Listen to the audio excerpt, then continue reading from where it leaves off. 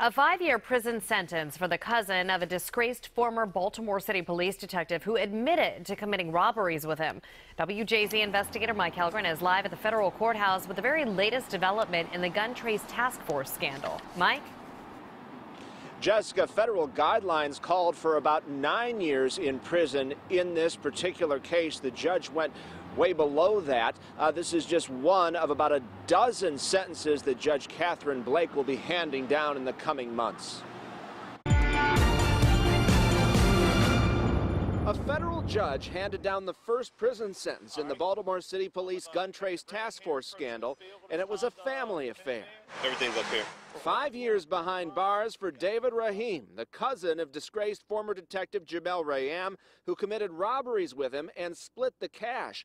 $20,000 in one case and more than $50 grand in two robberies a decade ago. We in the FBI, follow the facts where they lead us. Prosecutors recently talked to WJZ about these cases. Because the defendants were police officers, they were that much more savvy and aware of surveillance techniques, wiretaps, things of that nature. This is Rahim's plea agreement. Prosecutors say then Detective Rayam supplied him and a friend with police tactical vests. Then Rayam was the lookout while they disabled a couple's security system and held them at gunpoint while taking their cash.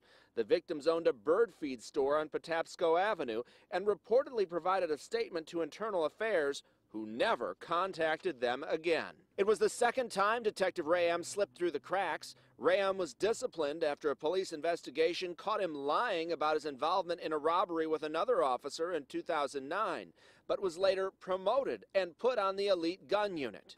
There's Detective Rayam. He pulled out the handgun and the cocaine. His cousin Rahim's 5-year sentence was almost half what federal guidelines called for. Rahim must also provide restitution to the victims. And another new development in these cases, the city solicitor's office and city state's attorney's office announced a new policy where officers must self-report their internal affairs misconduct records to prosecutors in a bid to stop corrupt officers. Reporting live at the federal courthouse, Mike Helgren, WJZ.